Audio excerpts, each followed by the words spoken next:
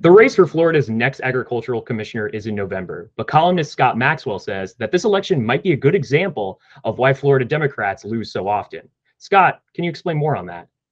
Yeah, for a little perspective, it is worth noting that Democrats, as you mentioned, just lose over and over again in this state. In fact, Democrats haven't managed to oust a Republican incumbent in more than 3 decades in Florida. And that's despite the fact that there have been more Democrats than Republicans in Florida. And now that's not the case anymore. There are more Republicans. Over the years, Democrats have managed to snag a couple of open seats. Right now, Democrats hold one.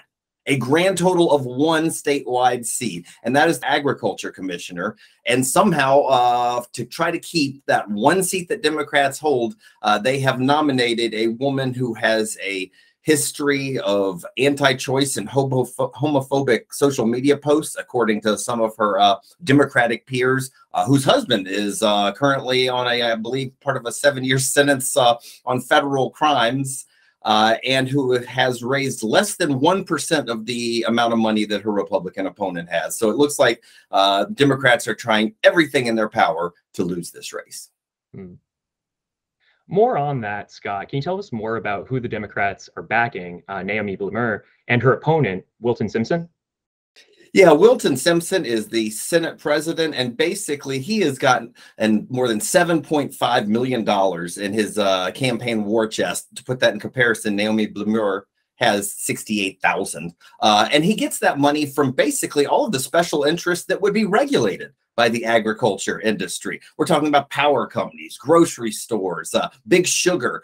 Basically, if there is a company or an industry that would be regulated by the agriculture commissioner, those industries want Wilton Simpson to be in that office. On the other side, you have Blumer, who has a nice life story as the daughter of Haitian immigrants, who has a professional career that seems to be a bit all over the place. She says she's been an author, a coach, a consultant, a lot of different things, but she emerged from a messy Democratic primary and now says even the leaders of the Democratic Party are not supporting her, their nominee. Scott, I want to zoom out here for a little bit, because in your opinion, you believe that having a race for an agricultural commissioner in Florida is ridiculous in 2022.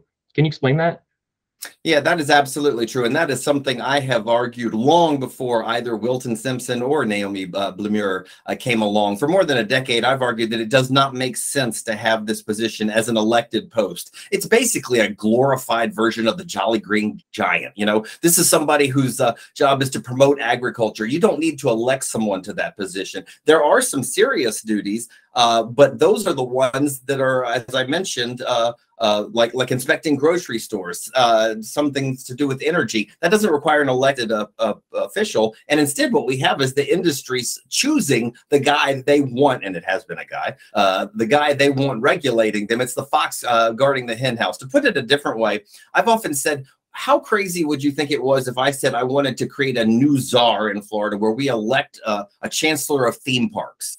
I mean, that would make no sense. And the only people who would really fund that position would be the theme parks. That's basically what we have in agriculture. It's not much of a regulatory position. And in 2022, it's not needed.